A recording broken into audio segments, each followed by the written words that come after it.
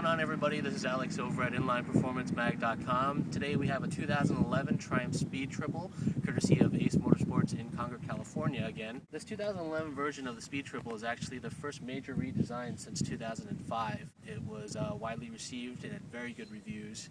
It was a very solid street bike. A lot of reviewers and riders liked it a lot. We didn't know what they can possibly do to actually improve upon the bike, but apparently we're here today to find out. Now, some of the differences of the new 2011 bike are they have Brembo front brakes. Gone are the round headlights that were iconic to the Triumph's street bikes.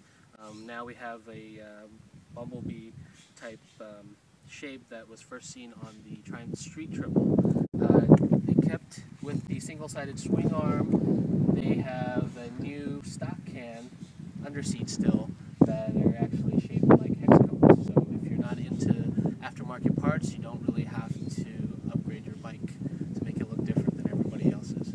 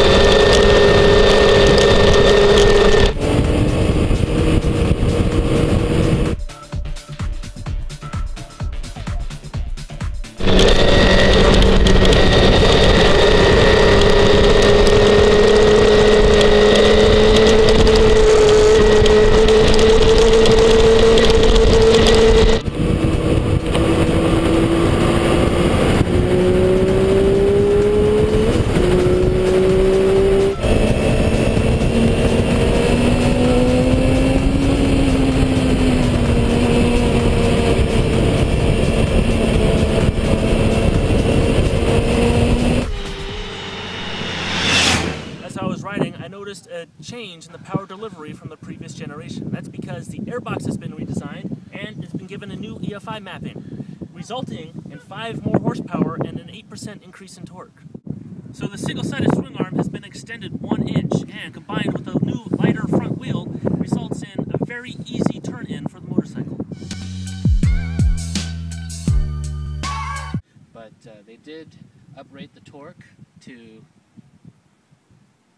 7%. So despite all of these new cosmetic appearances, let's talk about the performance. As I was riding it, I noticed more oomph, and